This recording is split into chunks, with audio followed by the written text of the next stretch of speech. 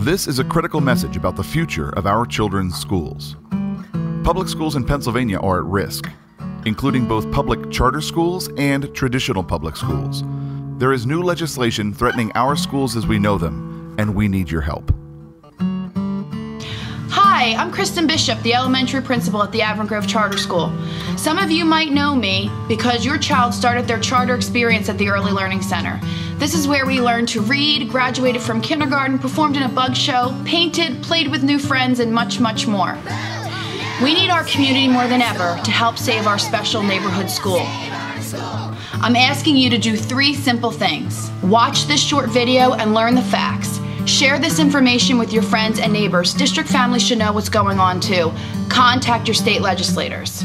We need to make it clear to our legislators that they should not pass these bills. I'm confident that the legislators don't understand the real ramifications of these bills. They are voting without educating themselves on the facts. Here's the situation in a nutshell. The Pennsylvania State Legislature is proposing to significantly cut funding for special needs students at public charter schools, but not for those same students at traditional public schools. In another bill, the legislature is also proposing to eliminate funding for teacher pensions at public charter schools, while continuing that funding for traditional public school teachers.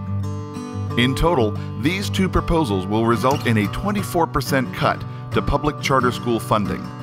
To make things worse, Governor Corbett's current education bill echoes most of the harmful elements of these bills. A far cry from the educational choice that he promised us in his election campaign. We simply can't afford a 24% cut. We don't run the school with a large reserve fund. We tighten our belts and we make so much out of so little, like most public schools. In 1997, Pennsylvania passed a law providing school choice by funding public charter schools. These bills threaten to make an end run around that law and yank the funding out from under the public schools that they created. What is especially frustrating is that these bills treat students in public charter schools, yes, we are a public school, as second-class citizens. We are mandated to follow the same rules as our sending school districts.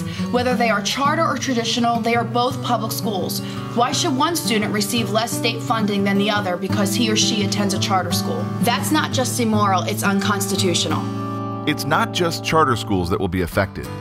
If these bills snuff out public charter schools, the students in those schools will flood into traditional public schools, schools that are already grappling with too little funding and not enough space. These bills are not just bad for charter schools, they're bad for everyone. There are just over 1,500 students in the Avon Grove Charter School system.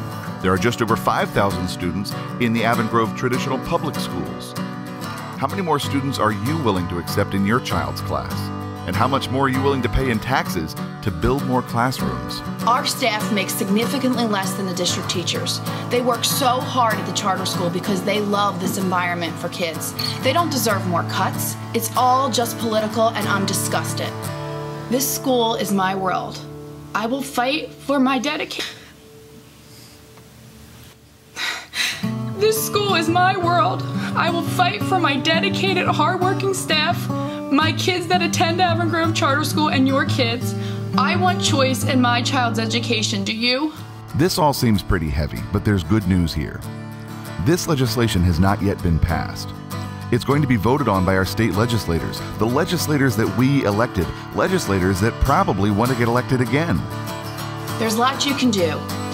There's letter writing campaigns, there's a rally in Harrisburg on June 9th, there's phone calls you can make.